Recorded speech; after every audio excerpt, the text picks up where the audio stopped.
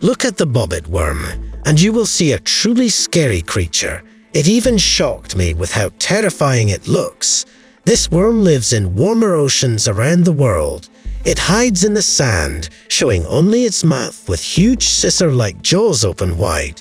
5 antennae stick out from its head, acting like trip wires. Just thinking about this worm gives me nightmares. I'm glad it's not bigger and doesn't go after humans. At least not yet. It's right to be scared of this thing. The bobbit worm waits for something to touch its antennae, then strikes its prey in milliseconds.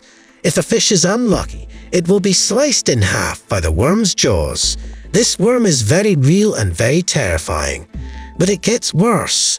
The bobbit worm is usually about 1 meter long, which is big for a worm but not too scary for people in the water. However, some have been found to be over 3 meters long. While it's still not big enough to eat a human, it's enough to make you think twice about swimming. The bobbit worm's appearance is enough to make anyone uneasy.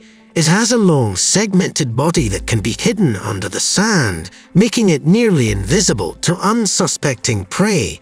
Its sharp jaws are designed to clamp down with incredible force, ensuring that anything caught in its grip has little chance of escape. Imagine swimming in the ocean and not knowing this creature is lurking beneath you. The idea alone is unsettling. The bobbit worm's ability to hide so effectively and strike so quickly is what makes it so dangerous. Fish and other small sea creatures have no warning before they're caught and sliced by its jaws. This worm's evolutionary journey must have been fascinating, filled with countless changes that turned it into the perfect ambush predator.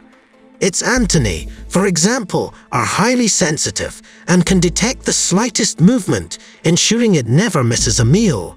The jaws, once they snap shut, do not let go, making them incredibly efficient at catching and holding on to prey.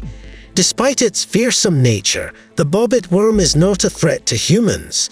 At least for now, it doesn't target people, and its size, even at its largest, isn't enough to cause us harm. However, the thought of something so bizarre and dangerous living in the ocean can be enough to keep even the bravest swimmers out of the water.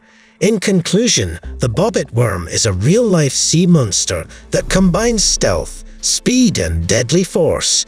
Its presence in the ocean is a reminder of the many strange and terrifying creatures that live beneath the waves.